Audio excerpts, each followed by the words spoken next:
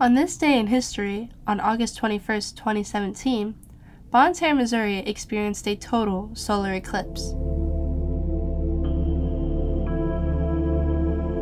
It had been 150 years since the last eclipse in the state, which made this a special occasion. According to the Daily Journal, the St. Louis Eclipse Task Force provided St. Francis, Madison, and Iron County schools with total solar eclipse glasses. Wearing eclipse glasses is essential as it can lead to blurred vision and a central scotoma, which is a blind spot in the center of someone's eye. A person must realize what is happening when viewing a total solar eclipse. During an eclipse, the moon passes between the sun and the earth, creating a shadow that is casted on earth. This results in the moon blocking the sun. Depending on the location, the moon can partially or entirely block the sun, like in Bonne Terre. The people in Bonne Terre waited eagerly as the path of totality slowly came.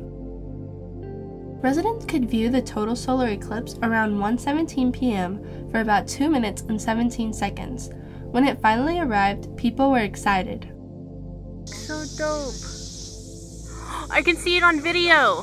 Totality, folks. This is just too much. Ooh, man. Oh my gosh. That is amazing. That we got a little.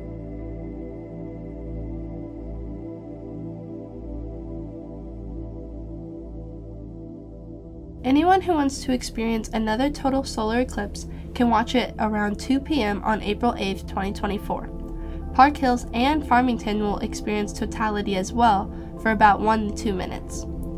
The Missouri Mines State Historic Site and St. Joe State Park in Park Hills, Missouri are some locations to watch the upcoming eclipse. Residents can also watch the upcoming eclipse at the Bonne Terre Space Museum. People will not be able to see another total solar eclipse in America until 2044, so get solar eclipse glasses and enjoy the upcoming eclipse on April 8, 2024.